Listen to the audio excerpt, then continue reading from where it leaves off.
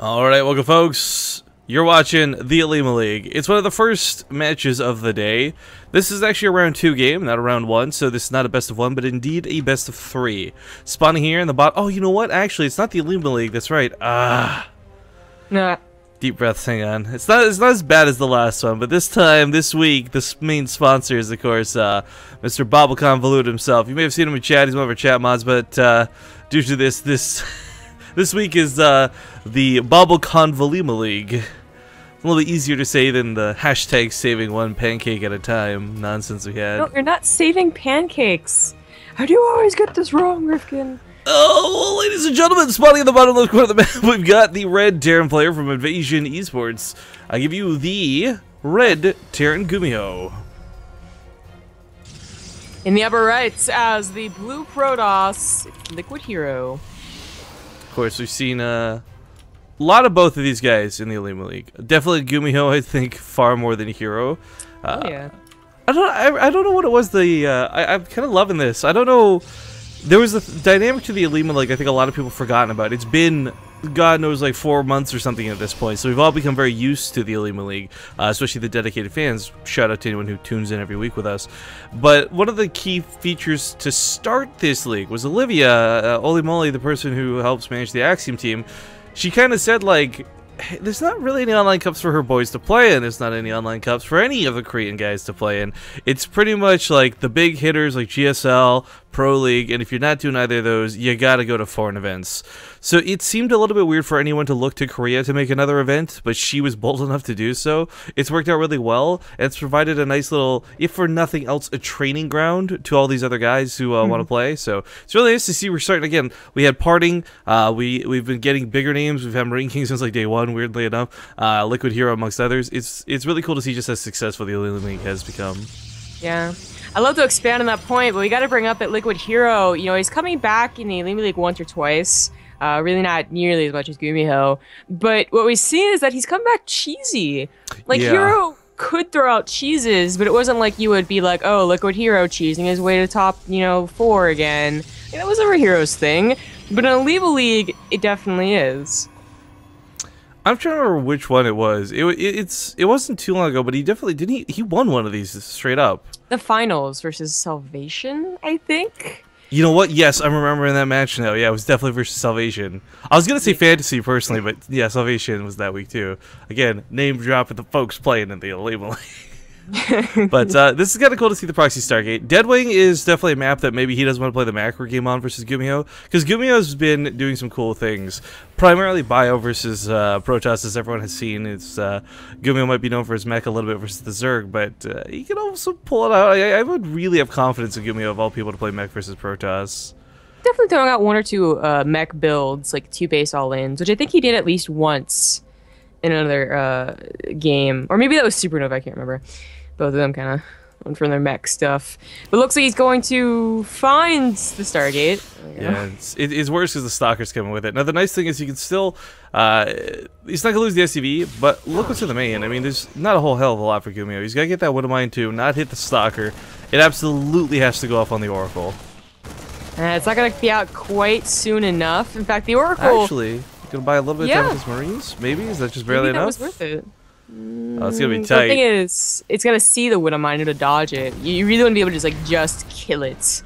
Yeah. Even if it does protect like half your mineral line, it's still really annoying. Oh, it's pretty important it doesn't go off on the Stalker. I think he knows this as well, but the Stalker's doing a pretty fair amount of damage. The Reaper coming in to finish it off. Meanwhile, the SCV is the one actually killing the... Okay, I expected that to be the other way around. The Reaper was supposed to be shooting the pylon. You can stack up on the Widow Mine, though. I mean, even though HerO might know where it is, it's still safety for the SCVs, and I think that's kind of what you're looking for. How is this thing not out of energy? Oh, it's a new one, that's why. Oh. Really? Yeah. Oh, okay. Because the other one's over here with 7 kills. Yeah, I always see a supply block, but I guess that was on the third one. I mean, guys, like I said, like it's not that he's not like throwing it out every once or even twice a series, like in a best of 7 that we cast in once. It was like every single game in the best of 7. Plus, it was like with follow-ups, right? Like Proxy Oracle, you can throw out and just be okay. But they've been going, yeah, he's been going 3 Oracles and a Void Ray, 3 Oracle Void Ray into like a 4-gate, like really super cheesy. He's got a full MC and he's looking for that one of mine. Oh, the Revelation's kind of cool to see on that third one. Now, for those who don't know why I'm saying full MC, I guess a bit of context for this is, I watched, the first time I saw this go down with the Proxy was MC versus Bomber in DreamHack, and it wrecked Bomber pretty badly, just to be frank. Since then, we've seen a lot of other players try and pull this off. The Void Ray follow-up's really strong because it'll tear through any sort of bunker defense, but also it's just got that constant damage, whereas Oracles have to rely on their energy. But it'll come in with the first one to poke, look for a turret or two to kill, maybe even an add-on. But once that second one comes out, it's going to start shredding the defense. He does scan the natural, knows that it is not that 4-gate coming. But you know, I've seen the Void Ray. This is still a very scary force, and there still could be gateways on the way just after a Nexus. Yeah, he's left a couple of mines riddled around the map or around his own base, and it's a pretty good move on his part. But looking like he wants to get Stim going, and if he does, it's going to be really hard to hold that tech lab. So Widowmine's repositioning to try and intercept, should that be the case. However, the Oracle's diving in. There's a lot of Marines, and good control to Gumiho so far. It's just, it's so sad that he has to this never got brought back. He's going to lose the command center. Oh, yeah, he is. He never brought this back? Oh, no. This might even be game losing the command center. I don't know. I think it would be. He's really trying very hard to save it. It's not longer being targeted. If he brought SCVs, he definitely would. Yeah, no repair, no repair. Yeah, at the same time, Void Rays, if they had prismatically aligned earlier, this could have killed the commander for sure. So, a small mistake out of HerO, perhaps. Prismatic alignment just does so much extra damage to armored buildings. Yeah. Looks like HerO won't be following up with another all-in. I was kind of expecting to go for like super cheese, but nope, blank, but a robo. He is chronoing at that blink, though, so he might be trying to get that down pretty quick and just keep the pressure high at the very least. He's already kind of, mission accomplished, done this really nice contain, but is it going to be a soft contain or a hard contain is, I guess, the big question. Yeah, and as we saw with parting, 3 gateways may not sound like a lot with blink, but apparently it is. Yeah. Apparently it's enough to kill your Terran every single game. Apparently in the right hands. Now, what kind of sucks for Gumiho is this is not a situation where he's going to be able to push. These medevacs coming out won't be able to get much of anything done. You'd obviously love to pick up 8 Marines and go across the map, but he kind of needs every single one, I feel. If he brings any of these in a medevac to drop the other side of the base, the other side of the map, I can't imagine him doing enough damage to HerO. Yeah. So he's going to have to try and break this ramp with what he's got. Stim not done. Getting a little bit scary. Oh, that bluff. Oh. Yeah. That would have been really good. I don't know though. It's not a bluff that lasts very long. Exactly. And the Oracle's coming back to check for it. Revelations popped. Man, the vision on these is pretty good, I'm just gonna say. I can't believe he can detect and see the Widowmines from where he is, but Stalker's gonna start picking these off, and that bluff, oh god, that is such a big gamble of a bluff. Yes, it is. Not even a bunker to even try and hold on. He's just gonna be able to wait until he has as many Marines as possible, pull the SCVs. Okay, he does have Stim, but Photon Overcharge is going to be pretty darn nice. Oh, doesn't actually have it already yet. I didn't realize he had waited so long to make the Mothership core, so no Photon Overcharge. Both players are going to lose their natural bases at this rate. Command Center does fall for Gumiho. It looks like HerO's also going to lose his Nexus. SCV's getting pulled. Marine's going to stim into the action. Force Fields no more. Takes out the sentries immediately. Gets the Void Ray. Oh, Gumiho might just break this. He might. Force Field goes down. Ooh. Very nice. There is Blink, so the next are going to be careful. Yeah, just doing as much damage to the natural as you can. Take out the pylons, remove the assimilators. I really don't know who I feel better for it. I mean, Gumiho's got more attack. He's got +1/1. He's got Stim. He doesn't have combat shields, but he also doesn't have a command center. I mean, neither player with the expansion, I guess, but still, it's a rough situation for any Terran players not dropping 2 mules at a time. Blink? Blink? Oh, okay. Oh, the focus fire on the sentries is nice. Gets the extra stalkers. If he'd finished off this probe, this would have been the perfect attack, because he's just waiting to throw down a new Nexus. Yeah. Yeah, HerO still has 41 probes compared to just 29 SCVs, so some of those will just be probably better off long-distance mining, believe it or not. Another drop is so... Oh, I guess it might have been a drop, but... Oh, you know what? This isn't a bad spot, though. This guy get the pile and get out of there. There's a lot of stalkers sitting right on his doorstep. Oh, Might snipes it over. kind of forced to take the fight, though. He knows about that blink. Oh my god! Ugh. Oh, that's the problem there. Yeah, Command Center going down the low ground, too. Yikes. I don't know if he's going to be able to hold this. Marauder's on the way. Kikatsu Shell's not done yet, but he does have Medivacs out. I feel like it's so unnecessary.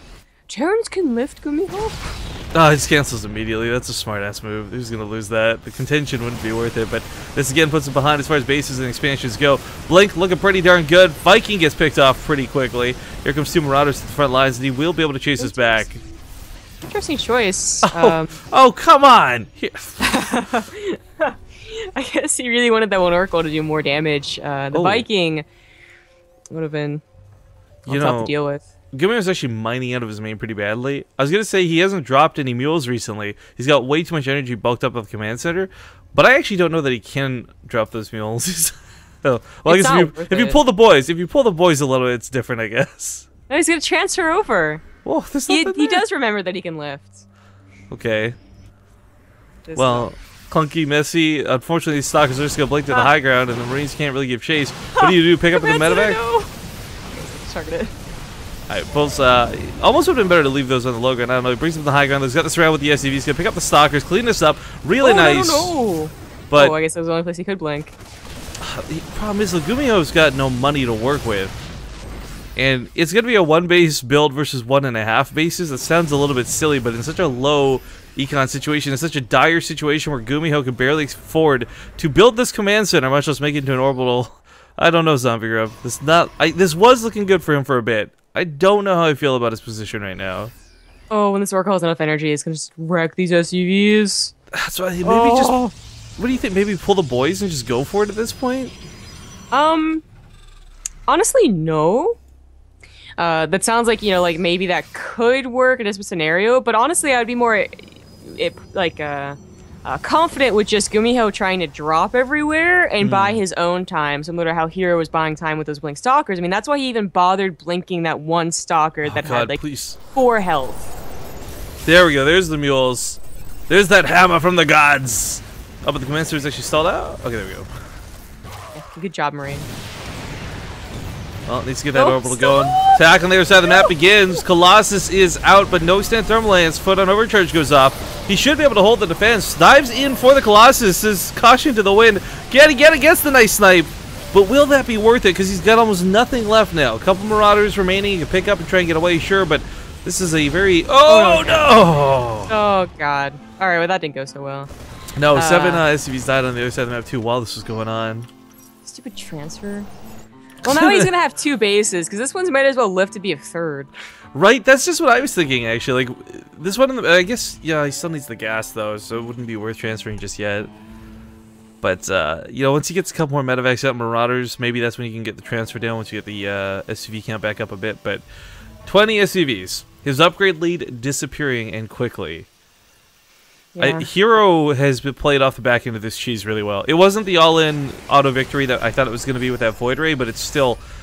I'm surprised that despite Gumiho's great tactics, and I really want to stress that bluff, that risk, that gamble, flying across the map, killing his opponent's Nexus, like if that never happened, Gumiho's out of this game forever ago.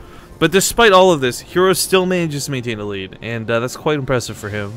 Yeah. I mean, he's doubling the supply of Gumiho. I still think that if Gumiho, like, he died for that Colossus, and that's definitely a big pick-off, but it wasn't worth basically almost 2 full medevacs worth of units. It really could be, like, dropping right now, at least buying more time, you know, giving HerO a decision to make, as opposed to just being like, well, I'm fine and dandy on 3 bases, let me push. This fucking Oracle, with 22 kills. Pardon my French, but that is ridiculous. Yeah, this looks like it's gonna be just a game. There's no hope. I pushed up a couple of stalkers before dying, not too bad. But yeah, this is desperate times call for desperate measures. Trying to command center, flip the command center from the main to the 3rd. Ugh. This isn't gonna go well. Nope. Okay, he's gonna try and base trade it out. It's the best option possible, I guess. Maybe. I think he's just gonna try and hold into the natural rather than get cut out there. It's, if he holds the natural, it's even more of a choke than if he attacked out there. There he goes. It's somewhat of a concave. Pull some of the boys. It's like that transfer is more like, I can't mind, let's fight. CC's gonna die. This is the one from the main. There's a lot of energy on it. Gets a couple mules dropped just in the... Nope, scans confirms GG. I take that back. And, game number 1, ladies and gentlemen, is gonna go to Liquid HerO. Oh, cheesy pro.